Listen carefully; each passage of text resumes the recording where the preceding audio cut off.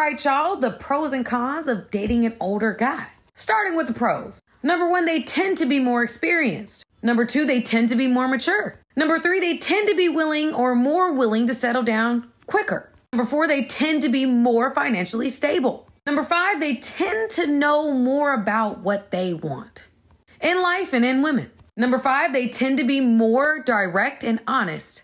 They ain't trying to play games. All right, y'all, now for the pro. Oh, now for the cons, I mean. Let's get into it. Number 1, they may be more possessive. Number 2, they may be more controlling.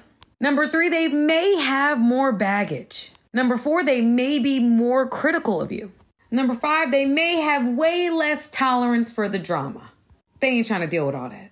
Number 6, they may be way more manipulative. They have probably played every game you could think of 5 times over. You're not going to beat them at it. On today's video, we'll be talking about dating older men. Are you dating an older man? If you are, comment down below and let me know how it's going. Also, what's the age gap? Let's get into these videos and these compilations of these women talking about dating older men, their experiences, and what they have to say. I ain't letting no old suck the life out of me. No, I'm not doing it. Why? You want to hoe around in your 20s and your 30s, now you're 50 and you single because you was hoeing around all around town, community dick, and now you want to get somebody that's younger because they less used. You're used.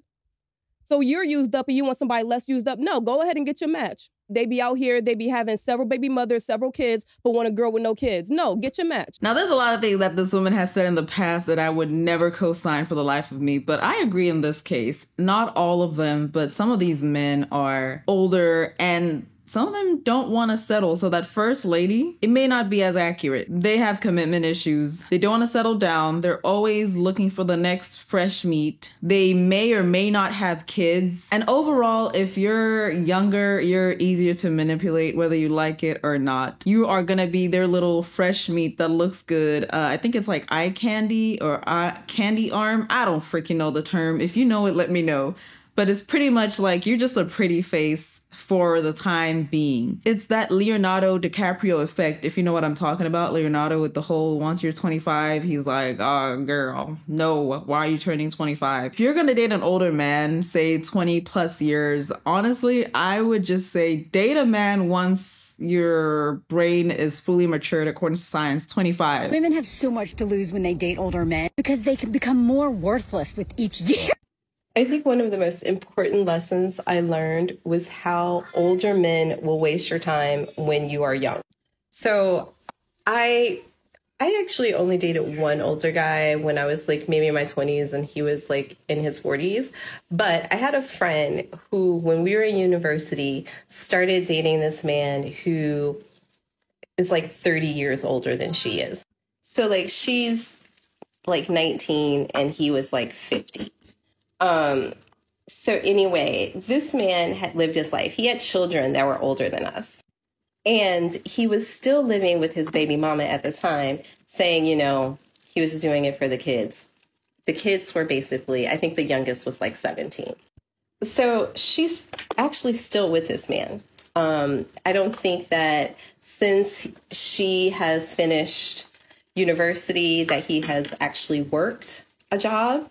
She has basically been taking care of him. And now, I don't know how old he is, like 180, I don't know. But he doesn't do shit. Like, she literally has like an engineering degree, I think like multiple degrees, and he does nothing.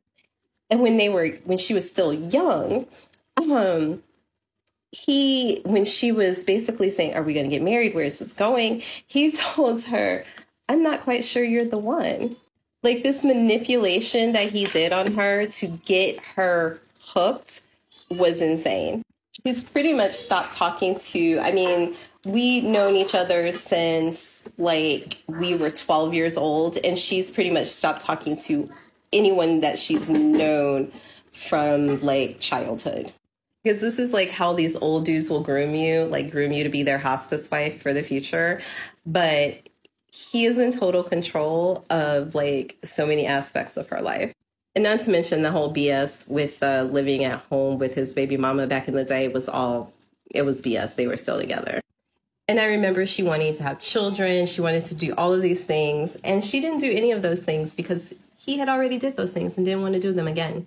So even though they're still together, she gave up so much of the life that she had envisioned for herself for this man, this old ass man, that she is now probably changing his diapers. If you are using a man, then that's on you. I don't condone that. But if you are not looking to commit to a man and you know that you're just using him, if he is older, you'll end up playing yourself if you don't play your cards right. And that's where I'm gonna end that. Number 2, older men will literally drain you. Older men, not all, because some of them go out, they travel, they like to do everything, okay? But then the ones that she's talking about, they're ready to settle down, not marriage. They're literally ready to not travel, not go out as much, not go out past a certain time, and all these other things. And you're in your youth, you want to travel. He's done traveling. You want to have kids. He's done having kids. You want to get married. He doesn't want to get married again. If you're looking to actually have a partner that you want to spend the rest of your life with and commit to, probably around your age range, if not around the 5-8 mark, something. And then there's a saying, but I'm going to try to translate it in English. It's really, okay, when I translated, it's gonna come out simple, but it's really not as simple as I'm gonna translate it into. Pretty much, if you date someone older, you end up looking older yourself.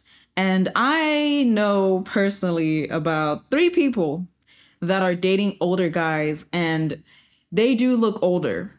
They are still beautiful, but they look older. Their face shape has changed and it's looked a little droopy, but that's not everyone, okay? What I will say is all 3 of them, oh, there's actually one other one. Let's just say all 3 of them are looking into getting therapy. These men will literally drain the living crap out of you. And if you don't know how to play your cards right, like I said before, you will end up like this lady that's telling the story. If you're dating older guys thinking that you're gonna have more success in dating, you're lying to yourself. Dating older does not mean that they want to settle down or have their shit together. And in fact, that's what you should be looking for as opposed to their age. I've been in San Diego for the past week and went on 2 dates while I was there, which is more dates than I've been on pretty much through the entire year. One was 41. We planned this date prior to, and then the other one was 35. Ran into each other, met each other. He took me out on a date the next night. These 2 were a world of fucking different. Date number 1 with a 41-year-old had everything planned out. Planned the date, picked the place, sent me the place, made sure it was good. The vibe was super cute, immaculate taste. He sent me an Uber, not just an Uber, but an Uber Black. We love the effort. It's not necessary, but it's definitely appreciated. He shows up a little bit beforehand, puts his card down beforehand so I don't even see it. Their check didn't even come to the table, okay? It was already taken care of. He's like, are you ready to go? And I'm like, wait, what? Like, don't we have to pay? And he's like, oh no, I already took care of it. This is the type of big dick energy that we love to see. Take care of it. If the bill even hits the table and I have to fidget for my wallet, just take care of it beforehand. Sneak off to the restroom, take care of it. Man, if you're watching this, it makes a world of difference. I felt very safe and taken care of in this moment. No one's ever done that. Love the effort. And then he sent me another Uber on my way home by myself. He had to walk home because I was using his Uber account at the time. That is the type of effort we love to see. Date number 2 did not remotely show up this way. Date number 2 with a 35-year-old, I basically ran into him and his friends the night before while I was having dinner by myself, and they asked me to come have a drink with them, and I was like, why not? Not the type of people that I would usually hang out with, but I'm like, I'm out of town. I'm feeling a little spontaneous. Let's do it. Me and this one guy in the group were kind of hitting it off. He got my number at the end of the night, texted me, let's do drinks tomorrow night. He went out with his buddies to dinner. I'm like, we could have just did dinner. Like, that's weird. But anyway, drinks is fine. It's not the end of the world. And I was like, where are we meeting up? We go back and forth. We're both from out of town. They just make a fucking plan. Guys, it's really not that hard to fucking Google a place, figure out where you want to go just for a drink. I will say though that we had a good time. It was fine for what it was. Never gonna see him again. Here's the thing. He's 35, just broke up with his ex about a month ago, which is fine, whatever. But he's like, I broke up with her because she wanted to have kids. Her clock was ticking, and I'm just like not ready for that because there's still some financial goals that I want to hit, and I don't really like what I'm doing for a living. Ladies, if he's in his 30s or older and does not have it figured out, just keep it moving because he's never going to figure it out. And if he does, it's going to be way too late. A man's not going to feel secure in a relationship if he doesn't like what he does, if he doesn't know who he is, and if he doesn't like how much money he's making. And age does not play into this at all. I've met 40-year-olds, 30-year-olds that still have yet to figure it out, and I've met 20-year-olds that have it all going on, that are ready to settle down. But you have to be able to weed out the shit and not just look at their age. I'm glad she said that at the end, where she mentioned that whether you're 35 or 40, it doesn't make any difference, because it all has to come down to what you have going for yourself. And if you have anything going for yourself, and if you love what you have going in for yourself,